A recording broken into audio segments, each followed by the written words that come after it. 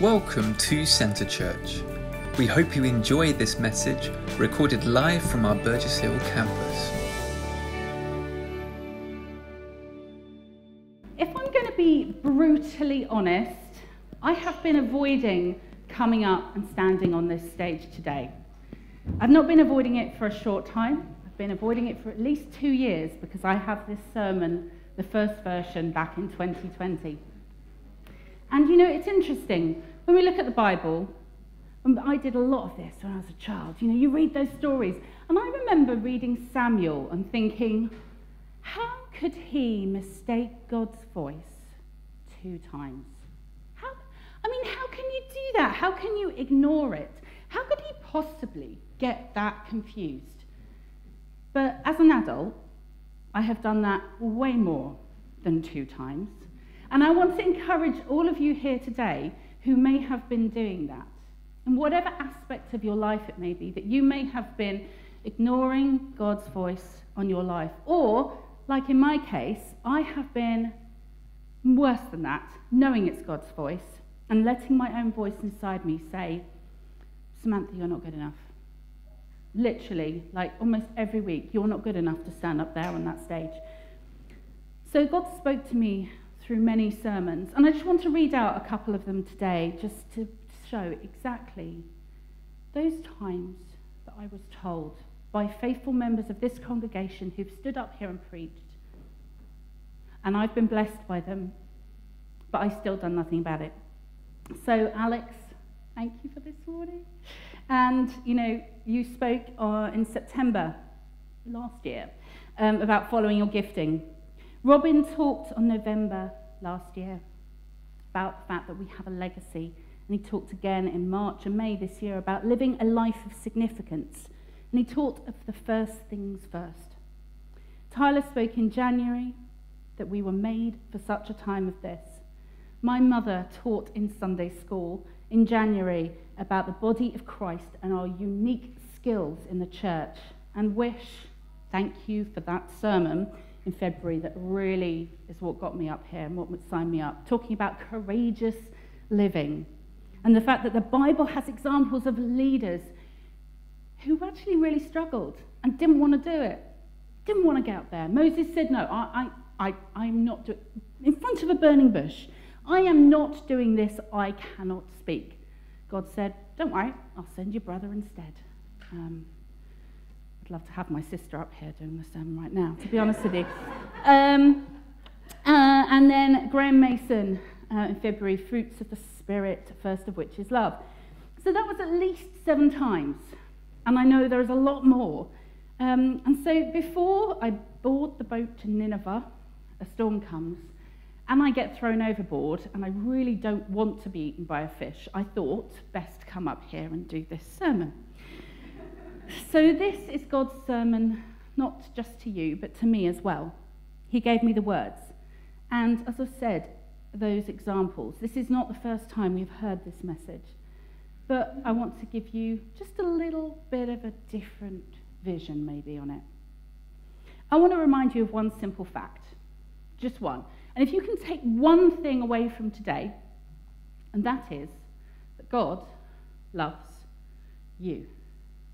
Absolutely every single one of you. This is not a small thing, this is a big thing. I want to see you to see yourself through his eyes. His love is empowering, his gifts are immense, his peace and happiness that he has for you, it's just phenomenal. And in 1 Corinthians 13 verse 4, it says, love is patient and kind. I had those Bible verses read over me and Guy when we got married. And the patience from God over these past 2 years, and my husband as well, but that's a given. But the patience from God over these past 2 years, as I've been avoiding this, has been immense. We have a song in Sunday school that goes, how broad, how long, how high, how deep is the love of God. Now, I sing this, I just do it whenever my mother says, we're going to do this in Sunday school. And actually, it's really interesting because that breadth of God's love in our life is phenomenal. And that's from Ephesians 3, verse 17 to 18. And we just need to understand the scale of that love for us. Our church vision starts with one church, passionately loving God and people. And it's the foundation of our church that we send out that love, show that love out to the world. But we also need to understand that love for ourselves as well. So I want to talk to you about perspective. What is your perspective of yourself, of your life?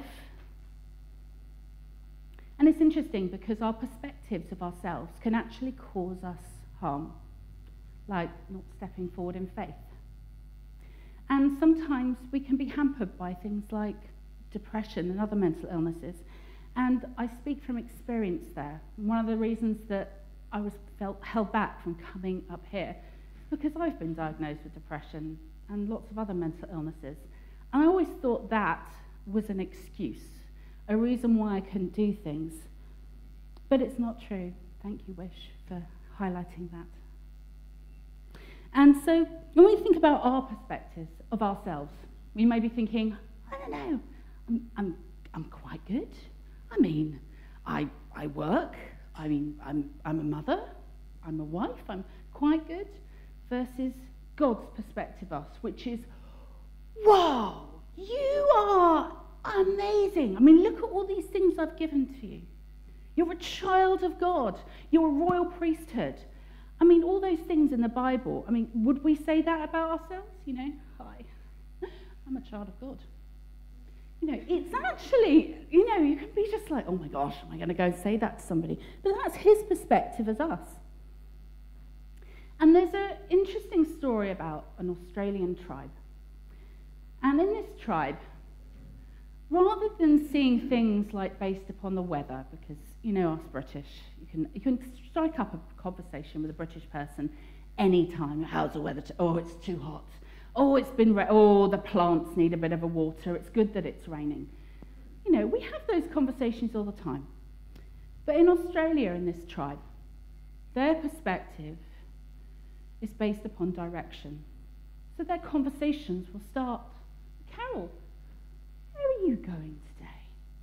And they'll say, I'm going south to visit my friend, or I'm going northeast to have a walk. Everything's based upon their direction. And so they send some scholars out there. They have sent some people out there to understand this, how this changed their worldview. And they said to them, well, how do you perceive time? Now, if you were going to ask me how I perceive time, I'd go, well, time goes from left to right, I suppose. Left, right. That's how I write, that's how I think. But their time is based on the sun, which is the direction. Time flows east to west. Whichever direction they're in, it flows backwards to forwards in this case. This direction. So their perspective is not on themselves and how they are oriented, but on the directions of the compass, on the direction of the sun. They know that they can't just rely on themselves. They don't see themselves as the centre of the universe. They know that they're part of something bigger. And how does God see us? He loves us. And no matter what we do, he will love us. And those promises remain. And in Colossians 3, verse 2 to 3, it says, since then you have been raised with Christ, set your hearts on things above, where Christ is seated at the right hand of God. Set your minds on things above, not on earthly things. For you died, and your life is now hidden in Christ. It's a huge thing that what we have is in Christ. And going on, I'm going to read Ephesians 2, verse 10. And I love this one. For we are God's handiwork, created in Christ Jesus to do good works, which God prepared in advance for us to do. He prepared us. We're his, and it talks about in the Bible that we are his masterpiece. Masterpiece. I mean, that's that's a big thing. A masterpiece takes extreme artistry and skill and dedication. And that is what God has put into us. And it's interesting. I've been talking about perspective. I want to talk about how we need to rely on God. And how do we do that? And it's through being humble. You think, wait a second, how does that add up? How does being humble help us be reliant on God? Well, let me read 1 Peter 5, verses 6 to 7. In the same way, you who are younger, submit yourselves to your elders. All of you, clothe yourselves with humility towards one another, because God opposes the proud, but shows favour to the humble. Humble yourselves, therefore, under God's mighty hand, that he may lift you up in due time. And I always thought the word humble just meant, I've got to be quiet and meek and, like my parents taught me, be a good girl in church. But actually, it's interesting because I looked at this. I thought I could go back to the Greek. There's so many preachers here who are so good with going back to all these different past languages that the Bible was in. And I am not one of those people. My mother helped me and my father helped me through languages in school, and God bless them, I just about passed.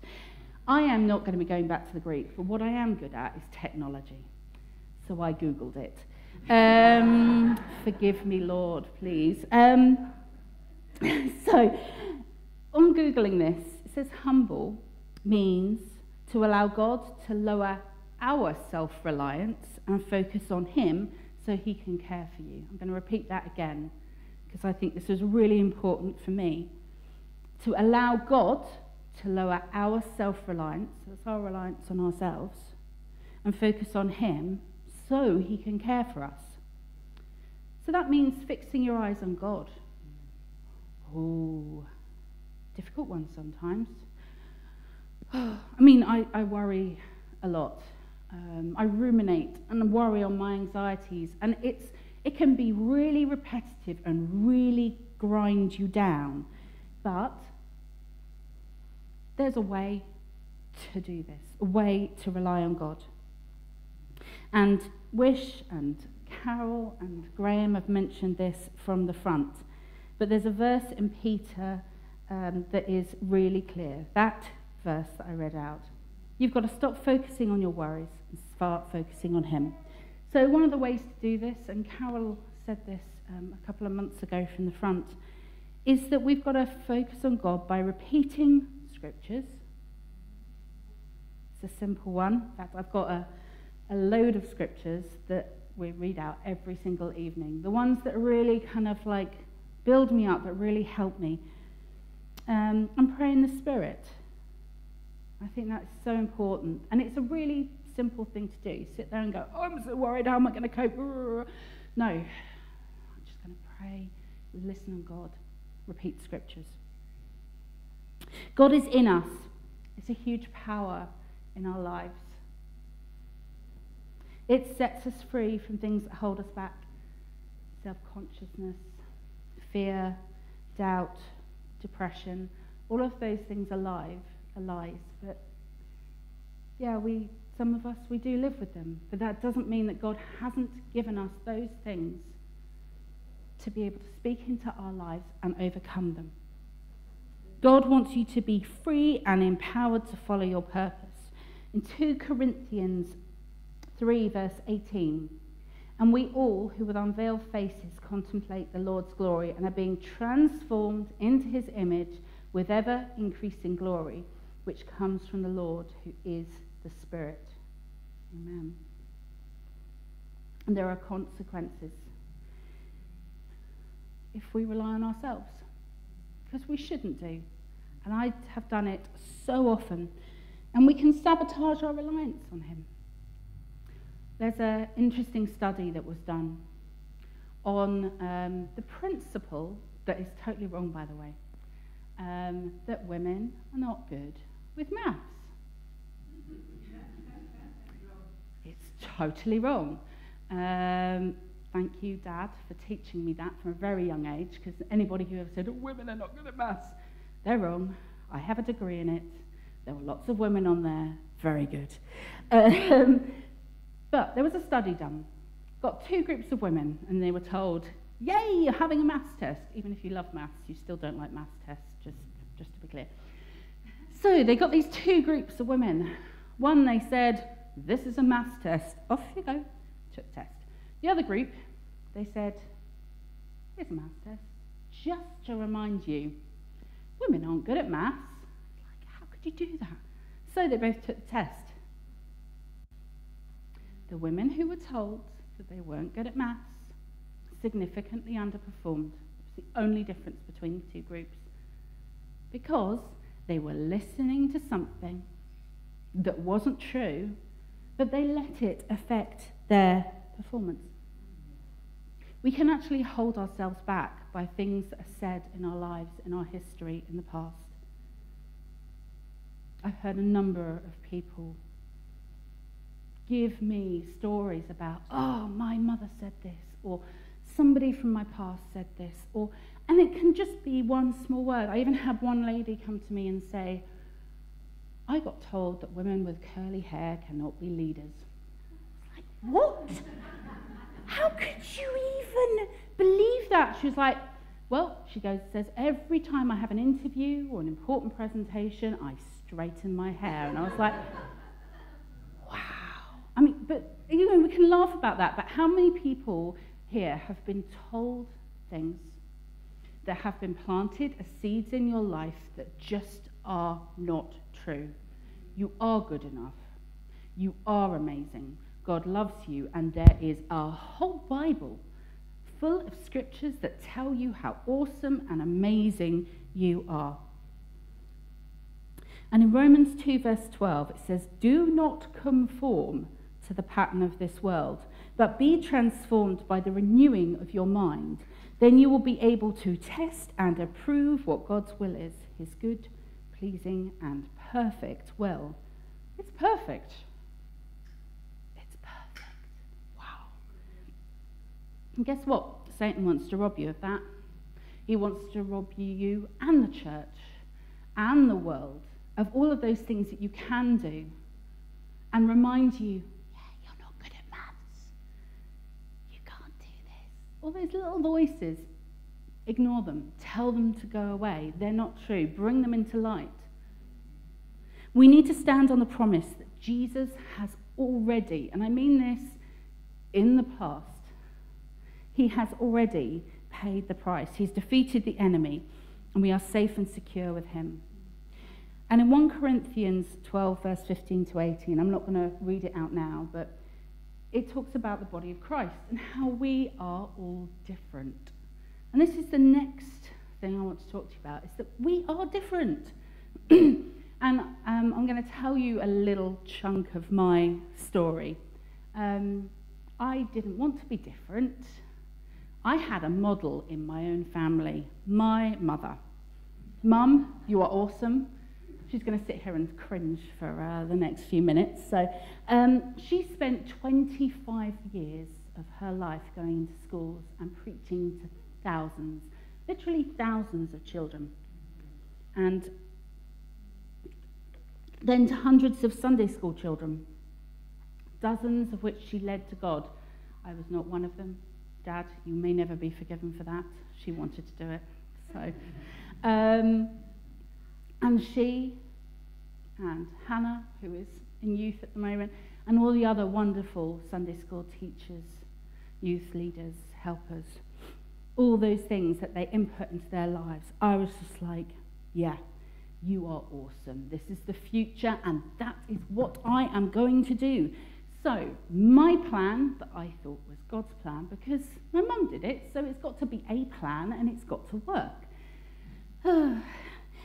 It was to have a short, good career, acceptable, have babies, at least a couple of them, because everybody has 2 kids nowadays, so why not me? And go part-time, follow my mother's legacy. Absolutely great. So I got a degree, got a job, and waited for it all to happen. Because it was going to happen. No, it wasn't. It was not God's plan at all. Not his plan for my life whatsoever. And in 2011, my husband Guy got ill. And we struggled for 2 years. We didn't know what was wrong. It was one of the hardest times of our lives. And in 2013, so nearly 10 years ago now, when we were 29, he lost the ability to walk, part of his vision, and in months he had a diagnosis of multiple sclerosis. And my world bottomed out. Absolutely. That was not the plan. I did not know where to go from there. Although my plan had been destroyed, God's plan hasn't. Because his plan was something totally different. So I became the main provider. I was not expecting that. In my mind, typically, man, head of family, wife, that was it. That's what I thought. I thought that was it. But we changed a few roles. We reversed it a bit. And it was fine. But I was following God's plan. There was no other way. And I learned a lot of things that I didn't plan to learn. And now I was following God's plan for my life, not my plan for my life. And in Romans 2, verses 4 to 8, it says, "As each one of us has one body and many members, and these members do not all have the same function. So in Christ, through many forms, one body, and each member belongs to all the others. We all have different gifts according to the grace given to us. So if your gift is prophesying, then prophesy. If it's serving, then serve. If it's teaching, then teach. If it's to encourage, then give encouragement. And if it's giving, then give generously. And if it's to lead, do it diligently." They're all different. They're all different. I was like, oh no, they are.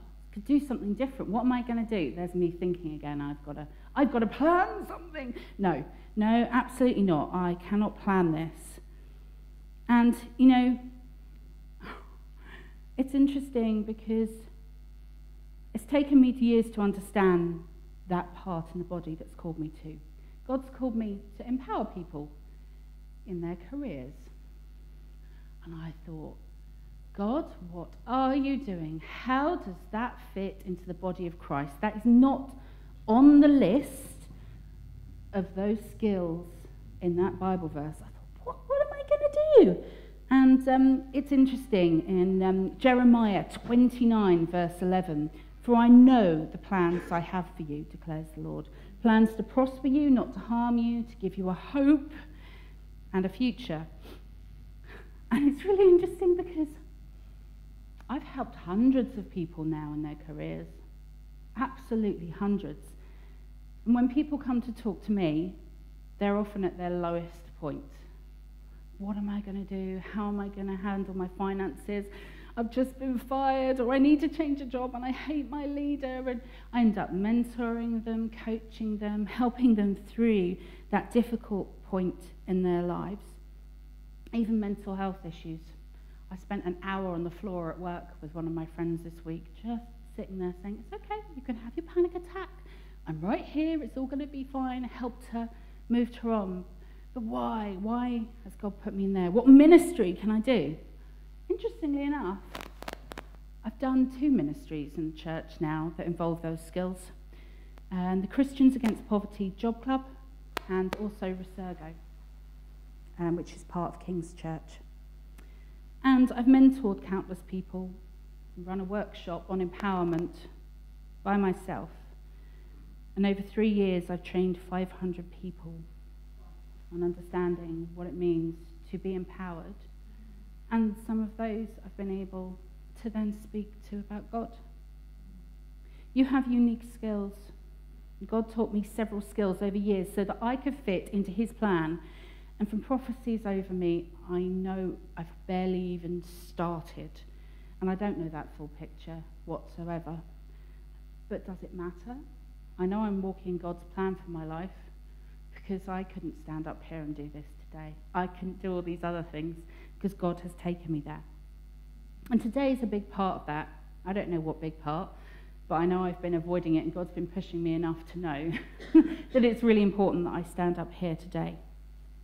And it's really important that you are not jealous of other people's skills. I have been so jealous of people over the years. Just look at people and go, wow, look at you. Oh, I wish I could do that. And I'm standing up here today and you may go, yes, she can do it. She can do all these things. No, I really, really cannot. You would not want me to go out and evangelize. I spent years behind a puppet theatre with my mother doing puppets to make sure I didn't have to do that, face painting, any excuse not to have to try and share God's word with people because it really scared me. Also, you would not want me cooking a meal for Alpha. There are some of you in this church that have been blessed with that skill. Praise God for you. Also, praise God for my mother-in-law who taught my husband to cook. I mean, oh, thank you, God. That would have been difficult. And so God is calling you for purpose, and he wants to empower you to do that. You're called to be unique and to be different. And in Revelation 7, verse 9, after this I looked, and there before me was a great multitude that no one could count, from every nation, tribe, people, language, standing before the throne and before the Lamb. And they were wearing white robes and were holding palm branches in their hands. Languages actually make us all different. There's a whole nother sermon there. Your culture, your past, your trials will help you to be relevant to somebody else. I didn't want to go through mental health issues, but the number of people I've been able to talk to on the same level and say, yeah, I struggle with that too, and the difference that it's made to them. We're all different. We're all meant to be different. We've got to have different perspectives. So I'm going to talk to you about a hero of mine, Gladys Aylward, who was born in 1902. She's my absolute Christian hero. She had no training or money. She knew God had called her to China, but she had no help, not from anyone. She went on a journey. It nearly killed her several times. Pretty much nearly got kidnapped as well. And she took that journey to do things that she was not trained to do, like fixing and running an inn, learning Chinese. Oh, that must be, I'm not good at languages anyway. Chinese, the fact they haven't got the same letters as us, that just, I'm out. I'm no good at that. But she did that. And when her mentor died, she lost her income. God provided the next job for her. A foot inspector. What? You can't have training for that. Who would know how to be a foot inspector? But she did it. She went up into the mountains. She talked to the women, helped them unbind their feet, because in China that was a tradition back then. And she took God's word to every single mountain region, every village where no other person wanted to go. She took the word of God. And when Japan invaded a few years later, she saved 100 children, 100 orphans, walked them across the mountains by herself. No training, not supported, no money, no backing. She said, I wasn't God's first choice for what I've done in China. I don't know who was. It must have been a man. A well-educated man. I don't know what happened. Perhaps he died. Perhaps he wasn't willing, and God looked down and saw Gladys. God said, well, she's willing. So if God has called you to China or any other place, and you're sure in your heart, let nothing deter you. Remember, it's God who called you, and it's the same as when he called you as Moses and Samuel.